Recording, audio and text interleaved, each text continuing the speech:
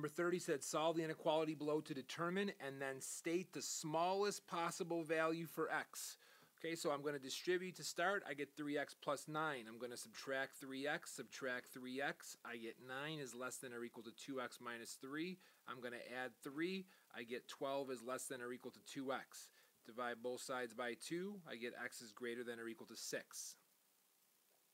Now if you stop right here, you would lose points because it says to state. So you need to make a statement. The smallest possible value of x is 6. Complete sentence. We know that you understood what this means. For the residual plots, for all these x values, 1, 2, 3, 4, 5, 6, 7, 8, 9, 10, 11, all we're doing here is plotting the residual. So therefore, if my x value is 2, my residual is 2, I'm just plotting the point. Essentially, I'm plotting 2, 2. I'm plotting 3, 1, 3, negative 1, 4, negative 2, 6, negative 3, 7, negative 2, 8, negative 1, 9, positive 2, 9, 0, 10, 3.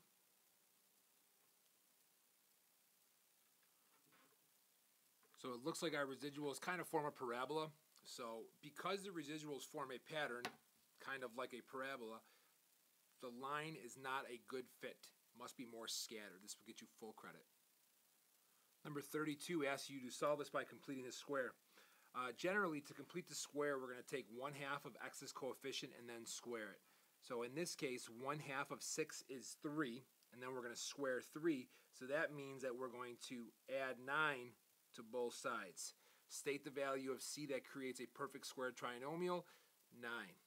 I stated my answer. I get full credit for that part. Now it says explain how the value of c is determined.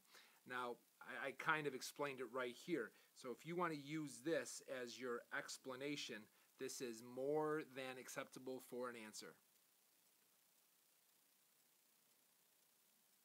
Generally speaking, it does not say to solve. It doesn't say to come up with an answer. It just says, you know, how to get the value. That's all they want to know. Number 33, they want you to graph basically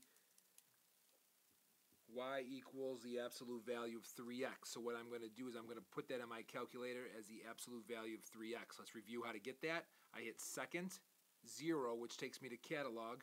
ABS is my first choice, and then I type in 3x. I'm going to go to graph. You notice it's going to be a V-shaped graph.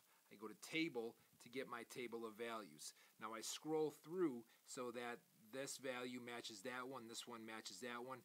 This gives us an up and down graph. It gives us a centered graph. So now I'm going to plot all of these points.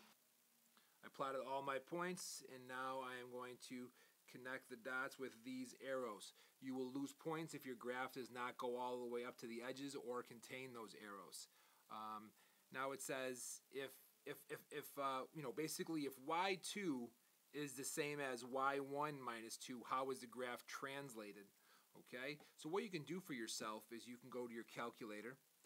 You can go to variables, VARS, scroll over to y-vars, y-variables function, hit enter on y1 and subtract 2.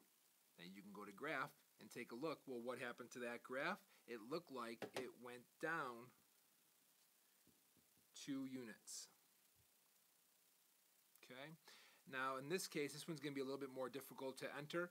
Basically what this is saying is that the absolute value of 3 times x minus 4. They're replacing x with x minus 4. So we could put that in our calculator and take a look at what happens, but you have to do that manually.